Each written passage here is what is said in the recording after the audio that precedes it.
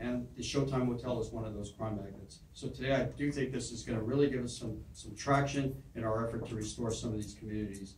And it's a good day for us. Thank you.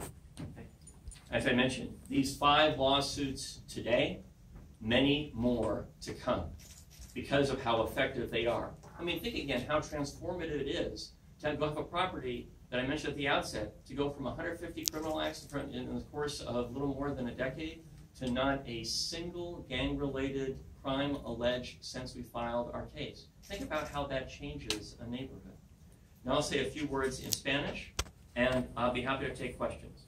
As I transition to Spanish, I do want to say in English what a remarkable experience it has been for me to become the city attorney and work with the team of attorneys that is assembled here who engage in often dangerous activity to assure that these properties are changed so that neighborhoods change. I want to thank them very publicly for that very incredible work.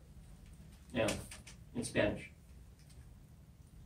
El enfocarnos a propiedades controladas por pandillas es de suma importancia para mí.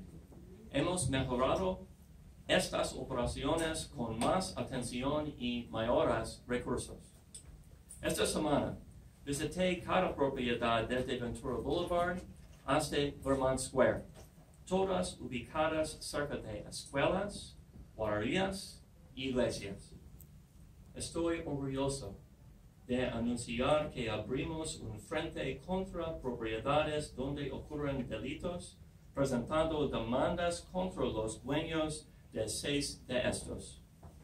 Desde que asumí el cargo, he presentado 52 demandas contra propiedades de pandillas y hemos obtenido 58 resoluciones legales.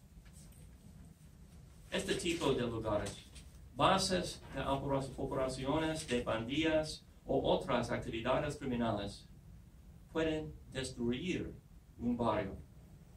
Con cada demanda queremos recuperar una comunidad. All right, any questions?